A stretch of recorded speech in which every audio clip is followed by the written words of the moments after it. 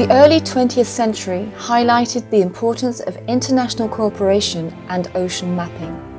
This led to the creation of the International Hydrographic Bureau in Monaco in 1921 upon the invitation of Prince Albert I.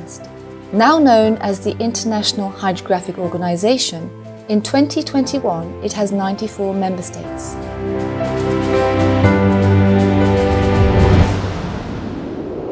The IHO's work has evolved in parallel to changes in technology and member state needs. Early surveys were carried out using lead lines and sextants. With the introduction of GPS in the 1980s, global positioning made a quantum leap in accuracy, which in turn led to increasing accuracy in maps. In parallel, the IHO assisted in the development of hydroacoustic survey methods. The 1990s saw the introduction of forward-looking sonars, multi-beam echo sounders, and the first digital maps. The IHO Transfer Standard for Digital Hydrographic Data, S57, in 1992 was a key stepping stone for the widespread use of digital data and computers in navigation. This resulted in the first mobile computerized navigation devices, the Electronic Chart Display and Information Systems, ECDIS. Thanks to globally harmonized data for electronic navigational charts, ENCs, these are now used by all ships on international voyages.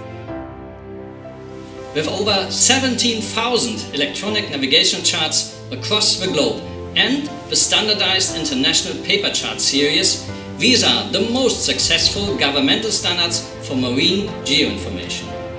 More recently, the introduction of autonomous vehicles and drones are facilitating surveys in remote or potentially dangerous areas. They can collect data for large areas quicker than a single ship and at higher resolution, especially in the ocean depths beyond the range of surface systems. Today, hydrographic data is used in many areas: fisheries and aquaculture, marine renewable energy projects, as well as baseline data to monitor the impacts of climate change. The IHO has evolved over the years and provides a forum for member states and international organizations to come together and address important issues. One of the most significant collaborative programs is the General Bathymetric Chart of the Ocean, GEBCO, a joint program of the IHO and the Intergovernmental Oceanographic Commission of UNESCO, IOC. Launched in 1903 by Prince Albert I of Monaco, it is still widely used, and together with the Nippon Foundation GEBCO Seabed 2030 project, it aims to provide a complete picture of the seafloor. Already we have progressed from having a map of 6% of the oceans in 2017 to 21% in 2021.